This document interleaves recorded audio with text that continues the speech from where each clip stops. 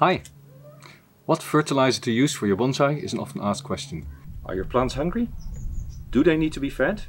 Nutrients in a plant in a nutshell. A leaf takes up carbon dioxide, water and oxygen go out, and all sorts of trace elements go into the leaf, and under the influence of sunlight we create sugars out of it. With those sugars we have energy to build the rest of the plant. So go to the store, get some fertilizer, but then you get the package. What's on the label? I have liquid fertilizer used for flowering plants. I have solids for flowering plants, organic pellets, iron, rose fertilizer, and some chemical pellets just from a big bag at a big box store. It is going to be a bit of a theoretical. I'm not going to work on any trees today, but I am going to promise you there will be new things that you did not know about nutrients in plants. So which one is best for bonsai? All of them are suitable for bonsai. You do not need to buy specific fertilizer for bonsai. You can just buy any fertilizer from a store as long as you understand the labels. This is a dissolvable salt. 14% nitrogen, 7% phosphorus, 14% potassium, 3% magnesium. These are the organic pellets specifically made for bonsai. And what you see here is nitrogen 8%, phosphorus 4%, potassium 5%. It has an origin of plants. It has trace elements, mycorrhiza. So this is a much more complete type of fertilizer than the other ones that I showed before.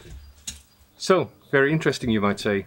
But what does that mean to me? What should I look for? Should I have high nitrogen, low nitrogen, high phosphorus, maybe lots of potassium? And is iron more important than magnesium or sulfur? Let's delve into that a little bit. Let's have a look at what all these different elements mean for a plant. For this, I'm going to move into the shade and I'll see you in a minute. If we have a plant, of course a plant has leaves. And in the leaf there's a lot of things taking place.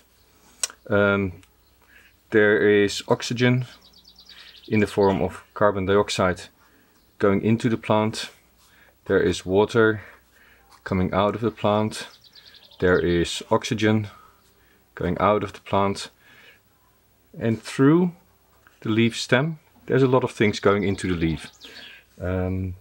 Water being the main transporting agent, but in it there's a lot of different salts. And this is where we will find our N, our P, K, Mg, S, E, calcium. If we look at these elements, those are some of the core nutrients, and we can split those up and we say those are macronutrients and micronutrients. This does not mean that these are more important than those. It just means that the percentage that you need of those is much higher than the percentage that you need there.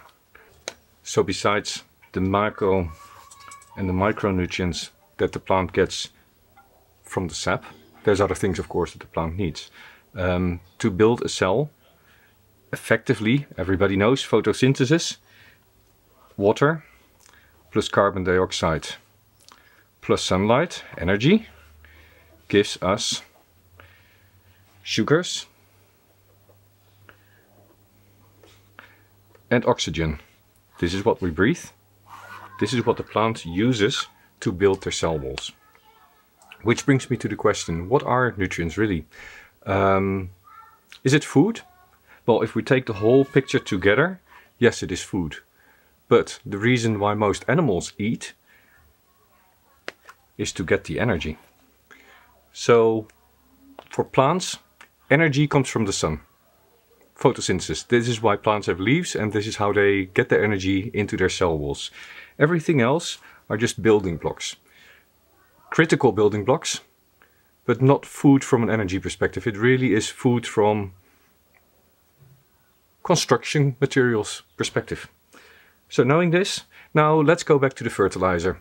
Let's go back to our nitrogen, phosphorus, potassium, magnesium, sulfur and calcium. What do they do in a plant, and why does a plant need it, and why do we fertilize with it?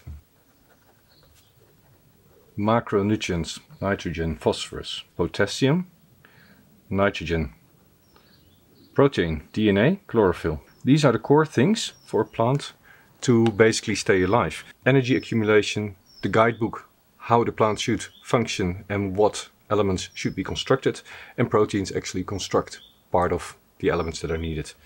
Now if we look at phosphorus, for phosphorus it's part of the energy pathway. It is part of cell walls. So in a way, phosphorus will make sure that energy that comes from sunlight is captured and transferred into sugars, and at the same time it is part of the thing that keeps the cells together. So the whole structural part of the living plant. Then finally we have our potassium, and that is for breathing. Yes, plants breathe.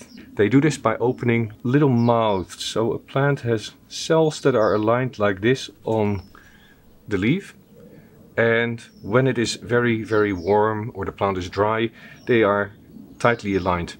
But once the plant gets more water or it is cooler outside, they get shaped like this, and through this opening you get oxygen and carbon dioxide exchange. So this is one of the core functions of potassium. Also it is part of the energy pathway, and on top of that it makes sure there is a balance between water and salts. Water and salts. So that's the role of potassium. Now we come to the micronutrients, and we had our calcium, we had our magnesium, and we have our sulfur. Calcium stabilizes cell walls. So effectively with a shortage of calcium the cells become less stable, and therefore you get all the brown spots in your leaf. Now magnesium is core to chlorophyll, and what we already mentioned before, chlorophyll is the way that the plant puts energy on the table. So quite an important element to have. And then finally we have sulfur. Sulfur helps with N fixation. So how do you get more nitrogen and how do you process the nitrogen that comes in through the roots? That's the role of sulfur. It is also part of our photosynthesis, and in the end it is part of the health and defense system of the plant. As said, the big difference between macro and micronutrients is more in the amount of materials that are used or the amount of fertilizer that is needed than the importance. Nutrients in a plant in a nutshell. A leaf takes up carbon dioxide, water and oxygen go out, and all sorts of trace elements go into the leaf, and under the influence of sunlight we create sugars out of it. With those sugars we have energy to build the rest of the plant. Now if you look at your plants, and you can imagine that if you take something that is very, very high in nitrogen, what you then get is very strong growth. Lots of proteins, a lot of chlorophyll produced, and your plant starts pushing. Now if you are high in your phosphorus, you are focusing on your cell walls, you're focusing on strong, compact growth. Your potassium is very important to make sure your plant is resistant in a more dry climate. With these things you can start playing. You will find that for many bonsai groups the balance between NP and K is quite important.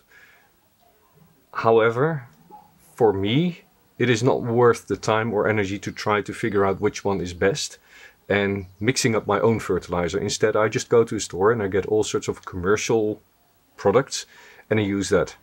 In the end, to the plant it doesn't really matter. And then there was this other thing that some plants do quite abundantly, and actually in bonsai some plants are specifically bought for that purpose.